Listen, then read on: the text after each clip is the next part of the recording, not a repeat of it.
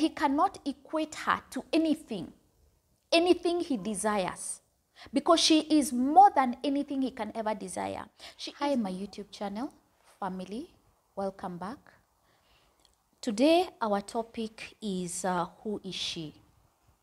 Welcome.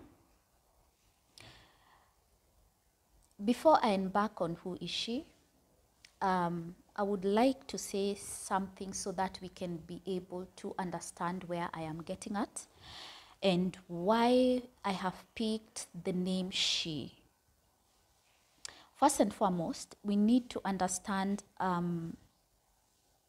this is just kind of a repetition for those who have not actually started from the start where we started the teachings about the women, and maybe I should repeat why this YouTube channel was made.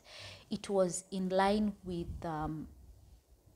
much of a woman, how much has been said, God's mindset towards the woman, God's thinking when he created the woman. What did he actually mean? Who is the woman? Spiritually and physically, who is the woman? Spiritually and physically, who is the man? Spiritually and physically, what is this union of marriage? So that by the time a man and a woman are coming together, they clearly understand both spiritually and physically who they really are, and this union of marriage they have come into, what is it all about? Because as I said, I have a favorite chapter, which I normally say my people are destroyed for lack of knowledge. And because of lack of knowledge, we can see that one of the major reasons why marriages have failed or are failing or are continuing to fail is as a result of lack of knowledge, is as a result of not even defining who. Like for instance, myself, me, the woman, who am I? The man, who is he really before he even gets to unite with a woman and create this beautiful thing called marriage? So today's topic is who is she?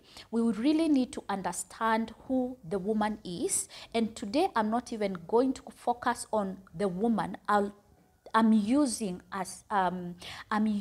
she, and she is the woman. She is a wife. She is a young lady growing up.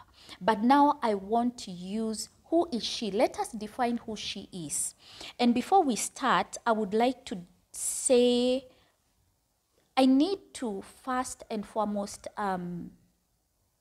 revisit who God is. Because as we go on, you'll understand even the scriptures that I'm going to use. We really need to understand first and foremost, either to be reminded, to know for the first time, or to be reminded who God is. We are either reminded, we either do not know, so we are knowing for the first time, or we just I need to re-emphasize who God is. First and foremost, we know the God of the Bible, the God who we serve, the creator, O God of all creation, the one who created the things that we know and knoweth not. God, he's known as God the Father. God the Father abides in heaven.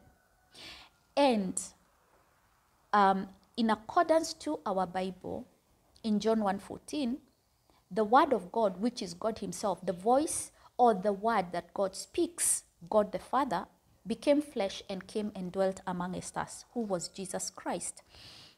So God the Father uses his word, which is Jesus Christ. It came and became flesh.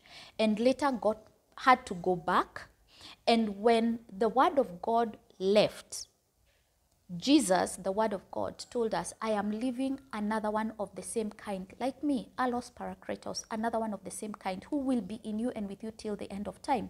Who is this? The power of God. Holy Spirit of God is the power of God. So God the Father, the word of God, who is Jesus Christ, and then the Holy Spirit of God, which is the power of God. Now the three are one, and the three are limitless. Remember, God exists outside creation. He is the creator. So he exists outside creation. He can be in creation and he can exist outside creation because he is God. So we cannot, I normally say that we will spend eternity trying to decipher or to understand who God actually is. So this I needed to bring to your attention again, or to bring to your remembrance again, to really understand or fathom and understand who God really is. So God the Creator is limitless. Let's start with there. God the Creator exists outside creation. So we are talking of God the Father. His word is also limitless. Remember, because there's somewhere I'm getting. The word of God also, which is God, which I've just defined. Jesus Christ is the word of God, who is God himself. It's also limitless. It doesn't matter whether it is in the Bible, in the volumes of the book. First and foremost, whatever is written from Genesis to Revelation doesn't mean that that was the end of God speaking. God is always speaking. God will continue speaking. Even this particular moment, God is still talking. The thing is, do we listen? Do we understand when he's speaking? So God is always speaking, but also that which he is speaking is limitless. That which we cannot as human beings begin to make anyone understand the limitation, or this is the end, this is what God meant in a particular scripture. Somebody will come with a revelation of what this particular scripture God meant.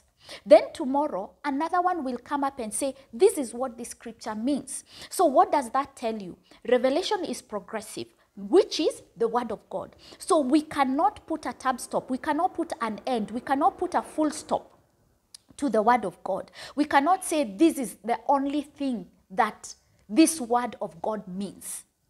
So that is why I needed to bring us to remembrance of who God is. God is limitless. His word is limitless. His power is limitless. His word, Jesus, is limitless. His power, the Holy Spirit of God, who is in us, with us, round about us, till the end of time, is limitless.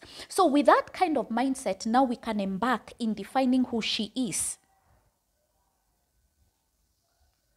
And I will take you first to Genesis, so that now we can at least begin from the beginning and clearly start now to understand from where I'm starting now of defining who God really is and bringing our mind into a realization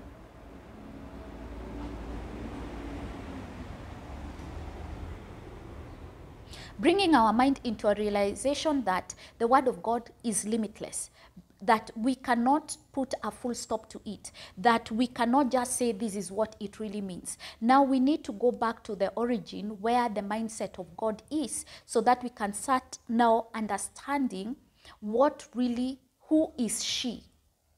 Because remember, the title of our topic is Who is she? So Genesis 1:26 and 27. And God said, let us make man in our own image, after our likeness, and let them. Now, let's start again. And God said, let us make man in our own image. What is in our own image? To look like us, after our likeness, to function like us. So God is telling, God is not alone. We can say maybe it was God the Father, the Son, and the Holy Spirit, or God was with his angels, but God was not alone. So but I don't think he was actually saying the God and his angels. He was saying him. And now, because we know the 3 in 1 is God, by the end of the day, God is one. But now he's saying, let us make man in our own image, to look like us, to function like us. Because that's also, I felt if I start going towards that direction, I will not focus, I'll get out of the topic. So let us now focus on the topic where we are talking of God is saying, let us create man in our own image, to look like us, to function like us. And let them have dominion over the fish of the sea. Let them have. So he's creating man, and man, they are 2, it's not 1. Yeah, we will see. Because he has said, let them, not let him. Because for those who now have been listening to the teachings that we have had in this platform, you'll understand that it's very key and important to understand every detailed word that is written in the word of God, because we might miss we might miss the mark that we were meant to understand. So here, God is creating man, but when this man is being created is not 1, they are 2. You understand? Because he's saying, let them have dominion, let us create man in our own image, to look like us. after our likeness to function like us, and let them have dominion over the fish of the sea, and over the fowl of the air, and over the cattle, and over all the earth, and over every creeping thing that creepeth upon the earth. So let them have dominion over everything and anything God has created. Let them. And so God created man. So what? God created man in his own image to look like him. In the image of God created he him, male and female. Now you understand the word too. So these two, male and female, were created to look like God and to function like God. And I know on my previous teachings, we've had this discussion lengthily, but it was prudent for me to start off with this scripture from Genesis so that now you can understand. Because if we are going to define she, you need to understand she has been created in the image to look like God and to function like God. And meaning, okay, let me stop there. We will. There's something I needed to comment that I feel we need. I need to comment after another scripture. So the female and the male were created to look like God and to function like God. That's what Genesis 1:26-27 is saying. Now I will take you again as I'm re-emphasizing again on the previous scripture that I've just said. Genesis 5:2. Male and female created he them and blessed them and called them Adam in the day when they were created. In Genesis 1, when God said, let us create man. Yeah. So he created male and female to look like God and to function like God. So now here we are not going to focus more on the male, we are going to focus more on the she. And now you understand also she, just as he, has been created to look like God and to function like God.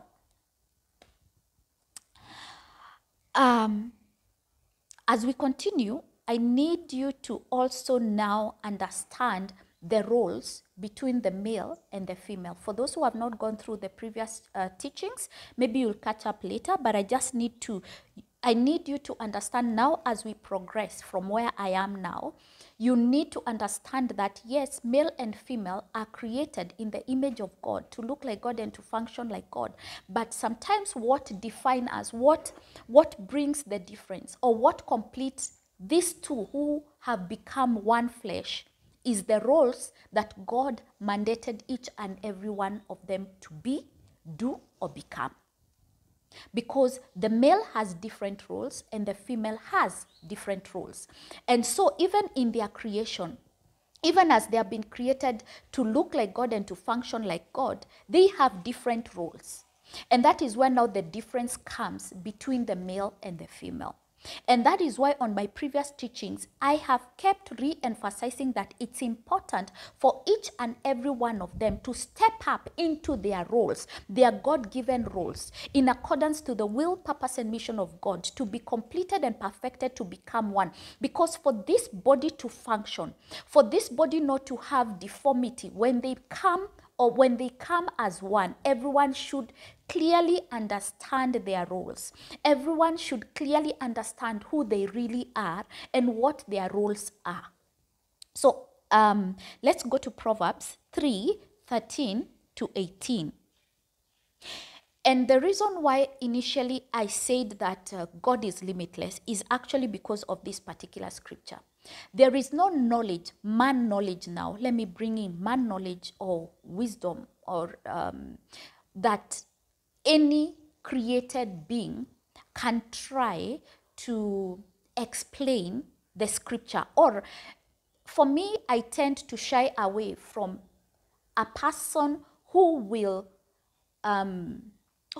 teach or preach or give a scripture and tend to put a full stop on it. Like the revelation that God has given me in line with John 3:16 is the only revelation. For me, I will shy away from such teachings because I believe that the scriptures are progressive. The scripture has no end, has no limit. Because this word that we are teaching is God himself, as I had just said earlier. So you cannot limit God. God exists outside creation. So you cannot box him into creation with your knowledge to try and tell us that what now Catherine is teaching you is all that is in line with Genesis 1, 26 to 27. No, this is just one angle, one view of that scripture. But we can never exhaust it. We will never exhaust it. But because today, in line with the topic of today of who is she, now you'll understand these scriptures in line with defining or trying to understand the she. Yeah? So let us go to Proverbs 3, 13 to 18. I want to bring you now another version or another revelation in line with defining she from the book of Proverbs 3, 13 to 18. Happy is the man that findeth wisdom, and the man that getteth understanding. So here at the beginning first, the key words I need you to note is, they didn't say happy is the woman. They said happy is the man that findeth wisdom, and the man that getteth understanding. 14. For the merchandise of it is better than the merchandise of silver, and the gain thereof than fine gold. Because now, happy is the man who gets wisdom. Because this wisdom, when this man gets wisdom, is far much better than silver, than gold, than any merchandise any man can get. That's what it's saying. Now look at 15. You see here we have been told happy is the man. So there are things that I need you to underline. Happy is the man who finds wisdom. Wisdom is better than silver and gold, or maybe property, if we may say. So 15, she is more precious than rubies. So who is wisdom? She. And that is why we are being told happy is the man. She is more precious than rubies, and all the things thou castest desire are not to be compared unto her. That she is more precious than anything a man can desire. This she, and in Proverbs now, this she has been defined as wisdom. And remember the title of the topic is defining she. So she is wisdom. She is more precious than silver and gold. She is more important, precious than rubies, and all the things a man can desire. This is she. We continue. Length of days is in her right hand, and in her left hand riches and honor. So we are defining the woman. We will find life in the woman. Length of days is in her right hand, and in her left riches and honor. And you see, that's why she is more precious than those riches and honors, than silver and gold, than rubies, because in her she is already. And for those who have gone on my previous teachings, you'll begin now to connect the dots, and you'll begin also to understand now keenly who the woman is. She is actually wealth in herself. So length of days is in her right hand, and in her left hand riches and honor. 17. Her ways are ways of pleasantness, and all her path a peace. So in she there is pleasantness and there is peace.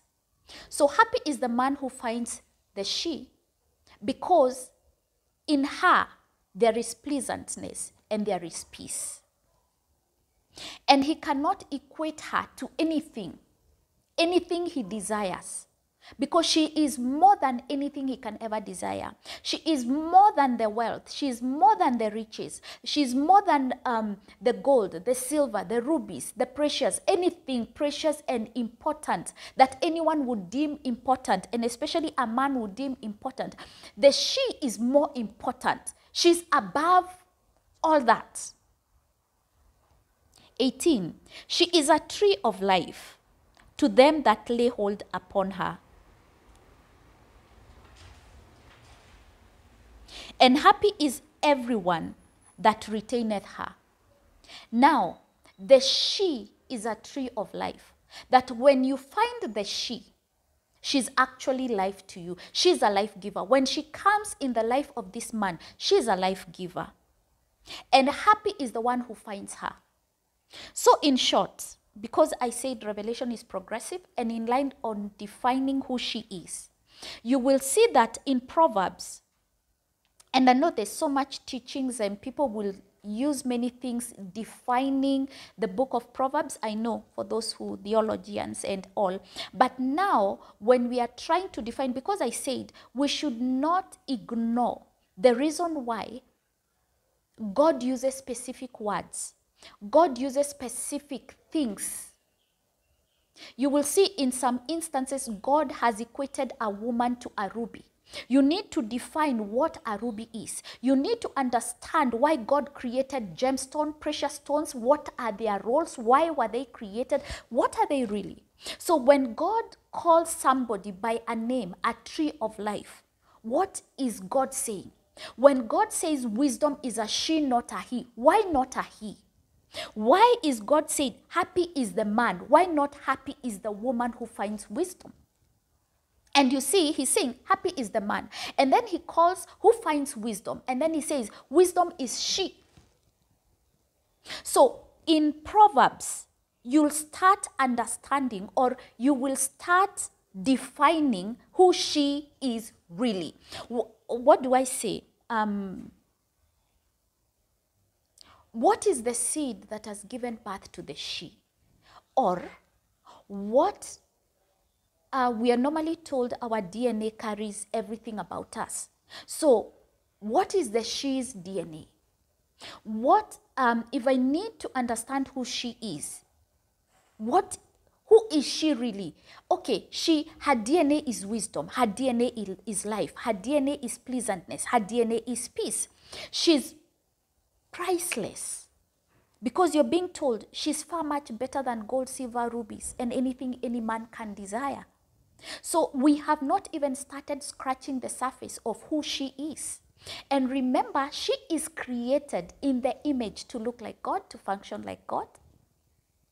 And God is limitless. So what comprises of her? This is just but a beginning of defining who she really is. Really understanding who she really is. Which seed is this? Which DNA is this? Okay? So let's go to Proverbs again, 7:4. Say unto wisdom, thou art my sister. Let's stop there. Because what I was trying to make you understand as we define she, wisdom is our feminine. Wisdom is she. Wisdom is a sister. Wisdom is a woman. Wisdom is a wife. This is her true definition. This is her true character. So anything, however you may want to define wisdom, is actually the character, the nature, the look-alike of a she. Let's go to Proverbs 9:1-6. Wisdom has builded her house. She has hewn out her 7 pillars. She has killed her beast. So you'll see, wisdom, where you find wisdom, she builds her house. She has hewn her 7 pillars, meaning that this house, this building that wisdom has built is fortified. She has hewn her 7 pillars. This building cannot be brought down. She has killed her beast. Anything that tries to attack her house, she has slayed the beast. That is wisdom. She has killed her beast. She has mingled her wine. She has also furnished her table. Wisdom is a homemaker. Wisdom has fortified her home. Wisdom has removed any threat that comes to threaten her home. She has furnished her table, meaning what? She has prepared a table for her. She has mingled her wine, meaning that let's say because we are talking, this channel is in line with the union of marriage. So I will say that she has mingled. She has mingled her wine. She has also furnished her table. That the man of this home, of this house, will never be hungry, will never be thirsty. He's well taken care of by wisdom. She has sent forth her maidens. She cried upon the highest places of the city. Whoso is simple, let him turn in hither. As for him that wanteth understanding, she saith to him, come eat of my bread and drink of my wine, which I have mingled. So you will see everywhere wisdom is defined. There is always a him who is being called, who is being attracted, who is being told, come and you'll find rest here. Come and settle. Come, eat. Come, rest. This one is deeper because we have so many avenues of defining what wisdom is actually saying here in terms of the union of marriage. Because from the table to the bedroom, wisdom is perfect in her making. Her creation, her true definition, her true nature has been created by God to satisfy, all-rounded, everything and anything. Forsake the foolish and live, and go in the way of understanding. So when you find wisdom, there is no foolishness. And as I said, from the onset of this YouTube channel, my people are destroyed for lack of knowledge. You see now, if you start defining the she, you'll understand there is no room for foolishness, because the she will become her true nature. The she will mature to be exactly what she was created, or God's intention, or what her seed represents, because you can only become that which you already know you are. There are many things we are, and we are still trying to understand ourselves.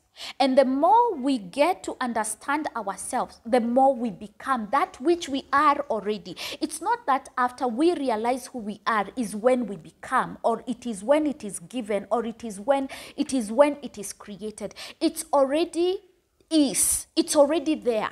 We only need to discover and become. So now we are now beginning to understand who the she is. And once, for those who do not know who they are, they get to know, they become. And it is so easy to become that which you are already, because it's already inbuilt in you.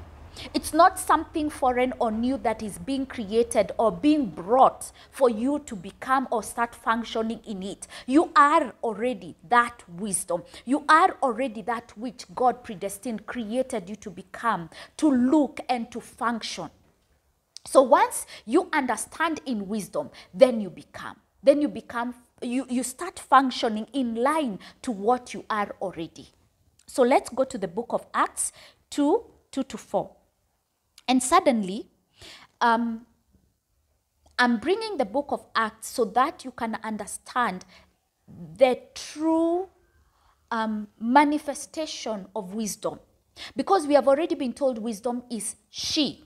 So now we need to at least break down what this wisdom is to get a better and a clear understanding who she is. Acts 2:2-4. And suddenly there came a sound from heaven as a rushing mighty wind, and it filled all the house where they were sitting. So you need to understand two things here. A mighty rushing wind that filled the house where they were sitting. And there appeared unto them cloven tongues like of a fire. So I need you to understand the Holy Spirit of God's nature, one, is like wind. to fire, and it sat upon each and every one of them. And they were all filled with the Holy Ghost and began to speak with other tongues as the Spirit gave them utterances. So now here in this chapter, in line with the topic of today, I want you to capture only two things: the nature of the Holy Spirit of God. And there is a reason why I've taken you to the Holy Spirit of God. In the next in the next scripture, you'll understand where we are going. So now in the book of Acts, we are understanding the nature of the Spirit of God is like wind, and there is fire in it. Now let's go to Acts 1:8. But ye shall receive power.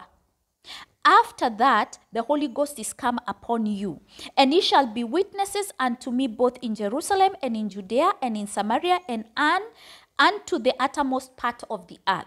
So in this, in line with the topic of today, there are three characters or natures of the Holy Spirit of God we have seen: wind, fire, and power. So Acts 1:8 is defining the Holy Spirit of God as the power of God. Remember when we started this topic, I said the Holy Spirit of God is the power of God. There is God the Father, God the Word of God, Jesus Christ, and God the Holy Spirit of God, the power of God. The power is the one that brings to manifestation the word that God has spoken. So this is the Holy Spirit of God.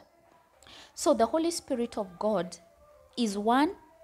We have seen one of his nature. He comes like wind, fire, and the Holy Spirit of God also is the power of God. So we need to capture those three. And the reason being, I'm taking you now to the book of Isaiah 11 verse 2. And the Spirit of the Lord shall rest upon him, the Spirit of wisdom and understanding, the Spirit of counsel and might, the Spirit of knowledge and of the fear of God. What am I trying to say? When you're trying to define who the Spirit of God is, who is the Holy Spirit of God? What comprises of the Holy Spirit of God? The Spirit of the Lord, wisdom, counsel, understanding, might and knowledge, and the fear of God. There's also an additional. 2 Timothy 1:7. And God has not given us the spirit of fear, but of power, of love, and of a sound mind. The fullness and completeness of the Holy Spirit of God is the Spirit of the Lord, wisdom, counsel, understanding, might and knowledge, and the fear of God. The Spirit of power, of love, and of a sound mind. Now, you understand why I'm bringing you to this scripture and why I needed to define who the Holy Spirit of God, because he is part and parcel of wisdom. And this part of wisdom is what has created she. And now if you can connect the dots, why we started in Genesis, when God said, let us create man in our own image, after our own likeness. So you will see the Holy Spirit of God, part of the Holy Spirit of God of wisdom is actually the part that has created the she. And now for us to understand the she, we need to define the wisdom. And in the few scriptures that we have focused on today, you'll begin to understand who the she is, how priceless the she is, how powerful the she is, because she is power, she is fire, she is wind. When you're defining wind, what is the character of wind? When you're defining fire, what is the character of fire? When you're defining power, what is the character of power? And what is wisdom? So as we look into the scriptures that I have given today, you'll begin now to fathom, or you will begin now to clearly understand the weight, the depth, the functionality. I'm just trying to randomly pick, because this topic can really be diverse if we choose to. But now I need to open up the mind, your mind, to clearly begin to understand that a woman can never, a she can never be limited. So anyone who tries to make a woman limited, you're actually caging something that cannot be caged. A woman, a she, a wife, is limitless. And now as we begin to understand the depth of wisdom, the depth of wind, you cannot contain wind, the depth of fire, the depth of the power. And remember, now we are saying this is the God kind of power. This is the God kind of power that was taken to create a she. The woman going forward, the she going forward, because today's topic, we are not only focusing on the wife who is already married, on the woman. The woman can either be married or not married. We are focusing on the she, from the young little girl, from the young adult lady, from the woman, from the wife's perspective, that the she is beyond. And the mindset of the she going forward needs to begin to think beyond. Think limitless. Think you cannot be caged. You cannot be enslaved. Think wisdom. How wide is wisdom? How high is wisdom? How low is wisdom? How far can wisdom be? How broad is wisdom? And this is what comprises of a she. So with that few remarks, was just a startup. I wanted to shift your mindset for a she who is feeling today let down, disappointed, wasted, destroyed, caged, enslaved. I may not know where you are when you're watching this video today, but this is an encouragement to you that the she is limitless. She is beyond wisdom. She is so precious, as we have read. Precious than gold, precious than silver, precious than rubies, precious than any desire. And God has used a man can desire. How wild can a man's mind go or wander to desire? And you're being told a she is beyond a man's desire. So she needs to begin to realize and understand her worth, her potential, her capability. You are beyond any desire a man would desire. You are beyond. You are precious. You are limitless. We are no longer telling our young she's that the sky is the limit. You are limitless as a she, because remember, you are created in the image to look like God and to function like God. And in closing, you are the seed. You're born of God. So with those few remarks, thank you so much for subscribing. Thank you for sharing. Thank you for liking. I'm so grateful for the patience, my beloved viewers, you have accorded me. Even in my absence, you continued subscribing. You continued watching. You continued telling me you need to come back and teach us more. So I am back, and I'm so grateful and honored to one beautiful girl who is helping me. You will know her later. You will know her soon. I'm so grateful for the grace that God has bestowed upon me to even resume this channel. And thank you so much, my wonderful, beautiful viewers. Thank you, my family, my YouTube family.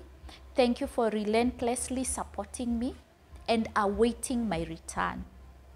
Until next time, on the next set, it's bye-bye for now.